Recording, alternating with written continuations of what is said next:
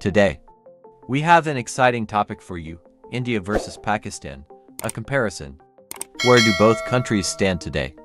This is a comparative analysis of the economic progress of both nations. So, let's dive right in. Pakistan and India have had a long and complex history of conflict and tensions since their independence from British colonial rule in 1947.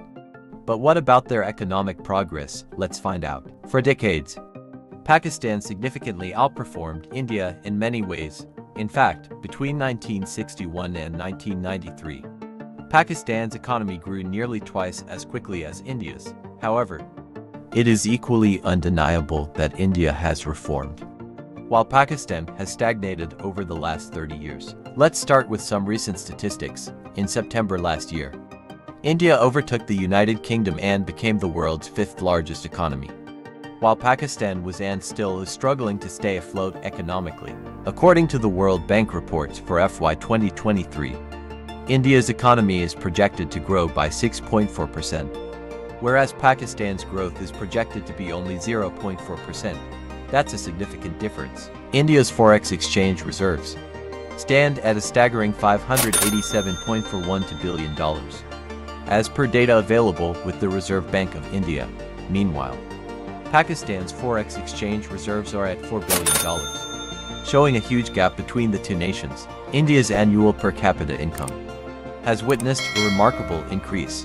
It's estimated at $2,265 in 2022-23, up from $965 in 2014-2015, suggesting a growth of about 133%.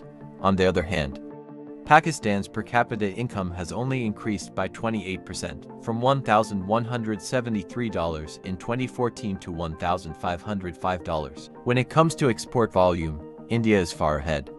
Its yearly export volume is a massive $670 billion, while Pakistan's export volume stands at a mere $31 billion.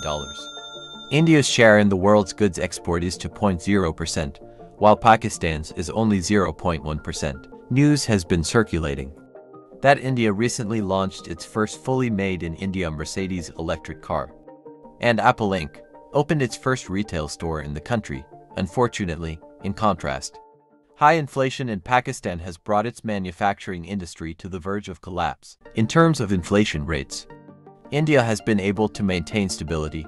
Its retail inflation, -1 by the Consumer Price Index (CPI), was recorded at 5.66% in the recent months, the lowest since December 2021.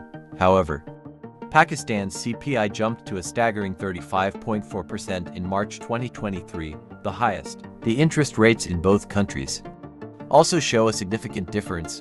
Currently, the interest rate in India stands at 6.5%, while in Pakistan, it's a staggering 21% as of April 2023. Global rating agency Moody's downgraded Pakistan's sovereign credit rating, citing rising fragile liquidity and external position, which raises default risks. On the other hand, Moody's retained its sovereign ratings on India's economy with a stable outlook. The International Monetary Fund predicts that by 2027, India will become the world's fifth largest economy, with a GDP of roughly $5 trillion at market prices. Goldman Sachs projects that by 2075, Pakistan could become the world's sixth largest economy. Given appropriate policies and institutions, India's economic growth has outperformed Pakistan's, despite Pakistan having a stronger economy in the early years of their independence.